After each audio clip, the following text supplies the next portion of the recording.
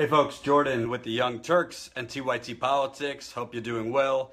Coming to you from New York. I am about an hour away from heading to DC for some weekend festivities for the Young Turks. We're going to be down there doing a watchdog dinner as well as a climate change march, which apparently I'll be leading. So I will be wearing my Make America Sane Again hat because the country's falling apart, folks. So make America Sane Again. As I told you in the past, full disclosure, this is my uncle's who created the hat and shirts. So if you like them, that's makeamericasane.com. Now today is Bring Your Child to Work Day. So flip around the camera. My son, Sam Siegel, I call him Status Quo Sam. He was an intern for the Young Turks. He's been editing now for the Young Turks. So he's going to join me as we just continue to explain the hijacking of our democracy by Kelsey Warren. If you don't know, is the CEO of Energy Transfer Partners. Energy Transfer Partners is the parent company for the Dakota Access Pipeline, as well as other pipelines, including the Trans-Pecos Pipeline. Hello, Emma Vigeland. Nice of you to join. Again, Make America Sane Again. So, Kelsey Warren, during the Dakota Access Pipeline standoff between water protectors and police, Kelsey Warren offered the Morton County Sheriff in North Dakota to literally pay their bills. So essentially, you rough up these hippie environmentalists, and we'll pay you. That was public. He offered to pay. In terms of the Trans-Pecos pipeline in Texas, Kelsey Warren, in asking for permits, never actually filed for an export permit. Why? Because originally, Kelsey Warren and Energy Transfer Partners made it seem like their pipeline in Texas was going to be an intra-state pipeline, meaning only going from point A to point B to point C in Texas. It was only months after they started building that he filed for a foreign exports pipeline permit. Why? Because the pipeline is going from Texas under the Rio Grande into Mexico. They're going to take the oil, liquefy it in Mexico, and then sell it to China. And they are literally using eminent domain, through people's backyards, mostly conservative ranchers, in Texas, to sell oil to China. You know, eminent domain for schools and highways and things that are actually for the public good. No. If Kelsey Warren fills a politician's coffers, we'll dig up people's backyards. If you go to TYT Politics, youtube.com/TYT Politics, you could go to playlists, Trans-Pecos Pipeline. I interviewed ranchers, conservative ranchers in Texas who literally had the pipeline, Trans-Pecos Pipeline, going through their backyard 400 yards from their window. So if there's an explosion, goodbye house, goodbye people. So Kelsey Warren, who doesn't give a damn about the environment, does not give a damn about people, really only gives a damn about himself and his bottom line. He's worth $7.8 billion, right? So Kelsey Warren has, for about a year, been temporarily serving on the Texas Parks and Wildlife Commission as a board member. So does that seem odd to you? Does that seem odd that the CEO of a giant oil company would be on the board of the Texas Parks and Wildlife Commission? You know, a commission that's, I think, supposed to protect the environment and the parks and the wildlife? I think. Okay, so he's been on this board. Why? Because the governor, Greg Abbott, who Kelsey Warren literally gave $500,000 in cash. Cash money, baby, cash money. He gave Kelsey Warren $500,000 in cash during his campaign. This is like old school 1920s mafioso stuff. And Greg Abbott, in return, put him on the board. And also put his wife on, I think, the Humanities Commission or some nonsense. I'm sure his wife's lovely. No knock on you, man. So this was interim.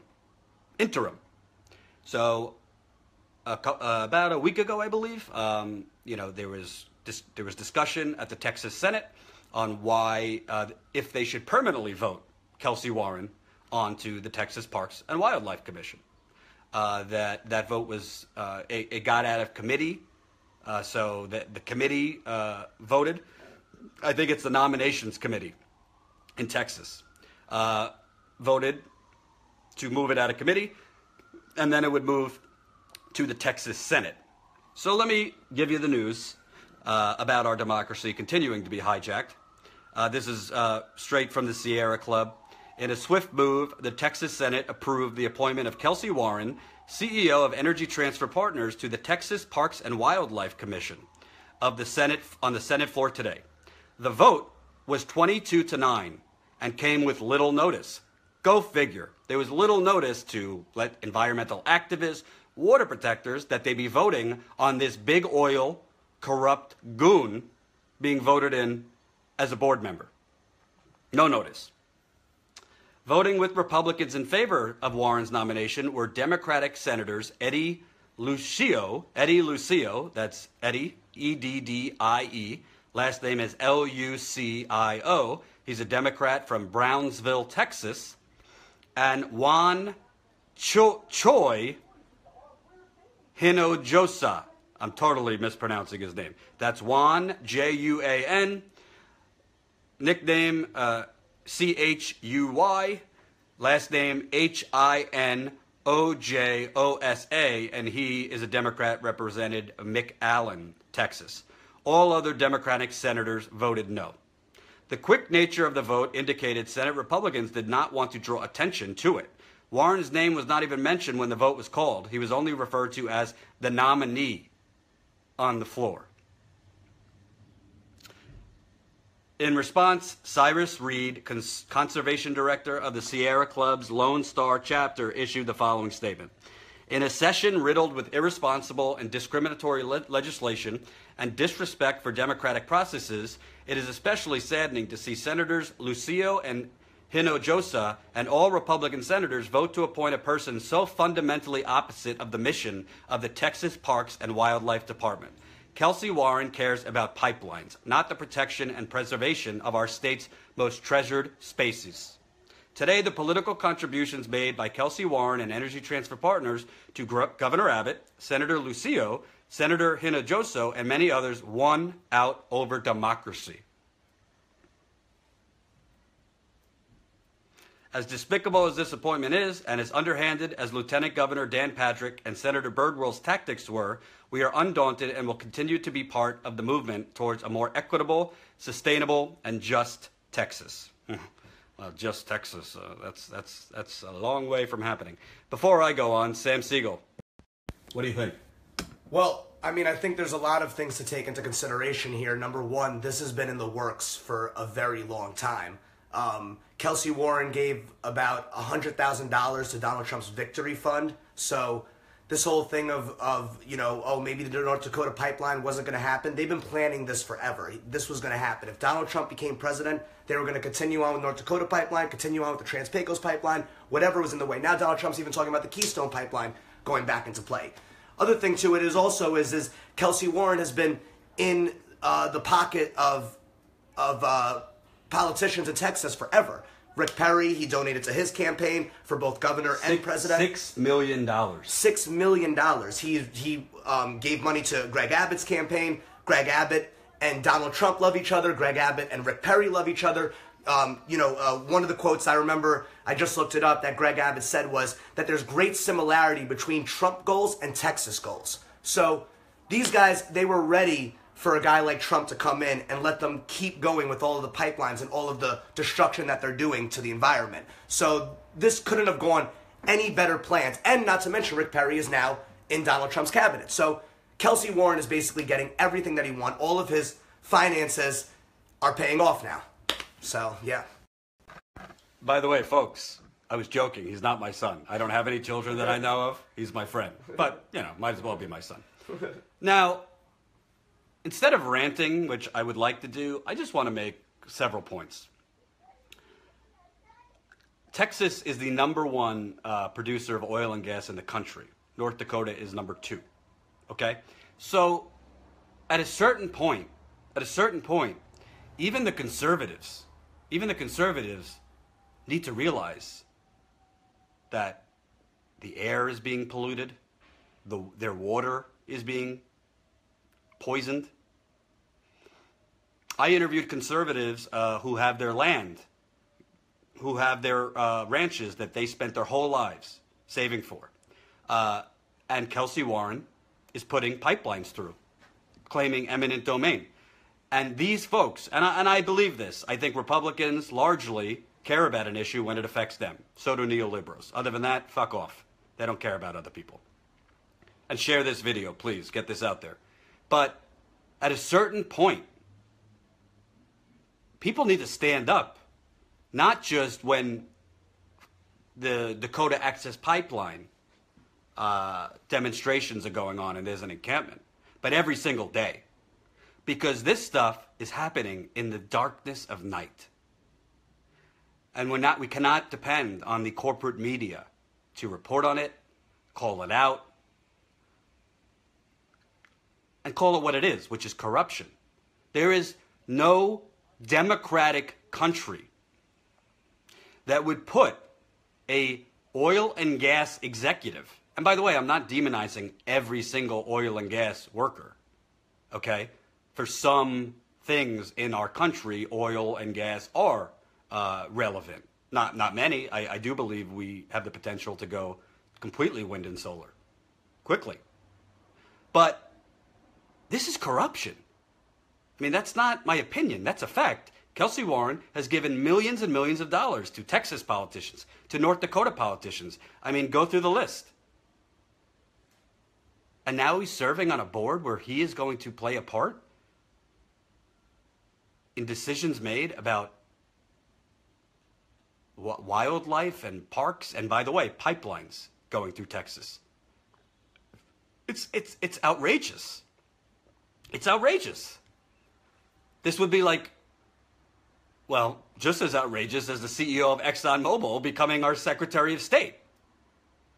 I mean, I will give credit to Trump and the Texas politicians in that they're not hiding the corruption. They're not hiding like neoliberals and Democrats try to hide that they're the corrupt. They're just waving the flag out there and saying, hey, this is how we do business. Take it or leave it. What are you going to do about it? And Kelsey Warren is a man who literally is digging a pipeline, a natural gas pipeline, through the Big Bend region, which was one of the most precious regions in our country. Tourists from around the country, from around the world, go down to the Big Bend region, which is in West Texas. Have beautiful parks, beautiful scenery, beautiful wildlife. And he's building a pipeline through it. And do not mistake it. If Kelsey Warren could make a few $1 billion, he'd fucking build a pipeline right through a daycare center, right through a nursery. Because these people don't have ethics or morals. And I want to say something. Yes, it's disgusting that 2 Democrats in Texas, I mean, I don't know who they are, I gave you their names, voted for this man. But let's not just excuse the Republicans who voted for him. Yes, we know Republicans are corrupt, but let's not just say, oh, they're corrupt, so let's, No, any politician, I don't care if you're Democrat, Republican, or a fucking marshmallow, who voted to put this guy, this plutocrat, on a board that's going to make decisions about the environment in Texas, which is already very polluted. There are oil spills and oil explosions every single week in Texas, and 90% of them are not even reported, folks. So shame on the Republicans and the Democrats. And shame on the media. Have you heard about this yet, other than my report? You heard it on CNN, New York Times, anywhere. So let me tell you something, folks. As I reported 2 weeks ago, there are water protector camps popping up all over this country. Pennsylvania, Florida, Michigan, Texas, South Dakota. Now there's some might be popping up in Oregon and elsewhere. I just give you the information. I can't tell you what to do. Check out my videos from Little Creek Camp and from the Flint Camp, Flint, Michigan. It's outrageous. And, the corporate media likes to talk about, well, we can't normalize Donald Trump and his racism. Can't normalize Donald Trump and his racism and xenophobia and yada, yada, yada. Yeah, I agree with that. Donald Trump needs to be called out, but you got to walk and chew gum at the same time. You can't normalize corruption. It's part of the reason Donald Trump is president, a reality TV star idiot, is president, is because we have normalized corruption in this country to the point that millions and millions of people in Michigan and Wisconsin and Ohio and Florida and all states that typically go Democrat are sick of it and wanted to change and were fooled by this man. The Democrats who voted for this guy in Texas should be ashamed of themselves. The Republicans who voted for this guy in Texas should be ashamed of themselves. And by the way, Kelsey Warren has said, I will recuse myself from votes that have to do with any pipelines. Yeah. Get the fuck out of here. He's going to recuse himself. So what? His influence is there. You think Kelsey Warren pushed to be on this board? To be in photo ops? He could recuse himself. That doesn't mean he hasn't bought off the votes of the rest of the board. And credit, by the way, to Louis, I'm going to fuck up his last name, Monsivios, who is a water protector down there who's been doing a lot of great activism and reporting on the Trans-Pecos pipeline. But I'm going to keep reporting on these things, whether we win, lose, or draw. You need to know that our government is bought off. Corruption is pretty much, if you're corrupt and pay the most, you could be a big oil guy that gets on a government board that pretty much decides if you could have big oil destroy the economy, destroy the environment. Close, Samuel. Well, I don't know if you guys have seen my other videos before, but I'm, needless to say, a little more optimistic than Jordan is sometimes. A lot more establishment than Jordan is. Little more status quo-y. No, I'm just kidding. But to be honest, guys, I don't think that anybody should be discouraged by any of this, because at the end of the day, you got to know that these guys are on the ropes. These guys are completely on the ropes. Never has there been a time where there's been so much emphasis on what's been happening with these pipelines. North Dakota pipeline was beautiful. Now people are starting to open up and be awoken by all these pipelines that are going on around the country, whether it's Keystone or Trans-Pecos, whatever. But also, let's keep in mind that this oil will run out eventually. And these guys know this. And right now they're trying to get every last cent they can get out of the ground and destroy our environment any way they can to make a buck. But they know that they are on the ropes right now, and they're running out of oil, and they're running out of public support. There's never been a time in history where these oil executives have been under so much scrutiny and so much pressure. I know it may not seem like a lot of pressure and a lot of scrutiny because mainstream media isn't covering it as much, but people are becoming awoke, and people are becoming educated on these matters, and they're realizing more and more, if you look at every poll every single day, people are getting more educated on climate change and the effects of drilling, fracking, and putting pipelines into the ground. So just know that all this pressure, whether it's the Young Turks or the personal activism that you guys are doing, whatever it is, you are putting pressure on these guys, and their time is running out. So just please keep that optimism and keep pushing, because I'm telling you right now, it may not seem like it, but they are very, very scared about what's going to happen to them in the next few years. They will lose their power. And if you want to hear more preaching from Sam, his rapper name is Dr. Dreidel, and he raps on the subway in New York City. That's Dr. Dreidel. Look it up. I will close with this because I got to go make an Amtrak. My hat says Make America Sane again for a reason. MakeAmericaSane.com, by the way. This is fucking insane. It's insane what we continue to allow these criminals. This is criminal, what these politicians are doing. But I'm only one person, so I could report on it, I could rant on it, I could do all those things, but you got to do something too. So get the information, call these politicians, these spineless people that voted for him, protest if you're in Texas, and make sure there is attention on every single time that board votes on something. Don't just let them do it. Don't just share this video and then forget about it. I agree with Ted Cruz on one thing and one thing only. We do have to take the country back. But the difference is we're not taking it back to 1950. We're taking it forward. Thanks for watching, guys. At Jordan Sheridan on Twitter. And you can watch this and other videos on youtube.com/TYT Politics.